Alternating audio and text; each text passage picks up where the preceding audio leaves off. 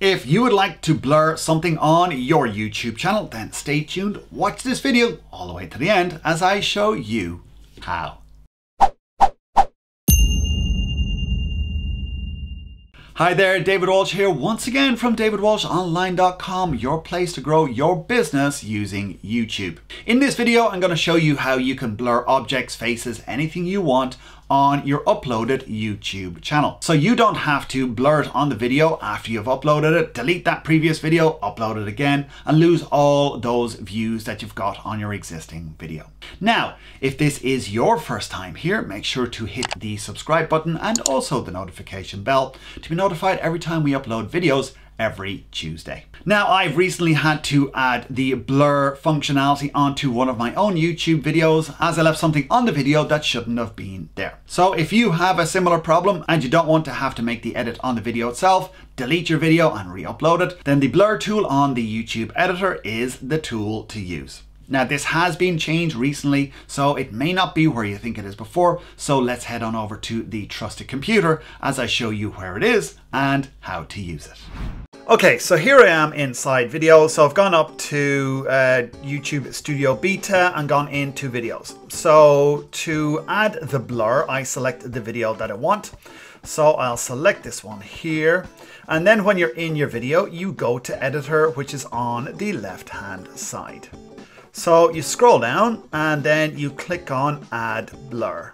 So this opens up a new tab. You have two options here, which you can blur faces, and this is where YouTube will go through your whole video. It will then blur all the faces in your video for the entire video. So only do this if you want to blur every face that is in your video, because you don't have the option to edit anything on here. Now, the other thing is to do custom blurring, which is what we will do here. So the video will start to play and then you can just pop in a blur there. So you'll see it here, and then we can extend this however long that we want. Say we wanted the length of the video. Then we can scrub through to another one and we can add in another blur here. And again, we can adjust this however long we want. Leave that there. Then we can pop in another one here, another one there, maybe move that to here. And so we can scrub through the video and pop in the blurs that we want wherever they are.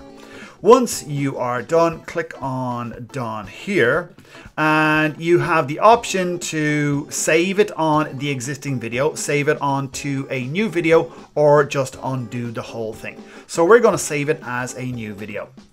So you have the option to delete the original if you want. We're not going to delete it, we'll just leave it. So click on save. And then YouTube goes away, it does its rendering thing, and it will let you know once that is done. So there we can see our new video is being rendered right there.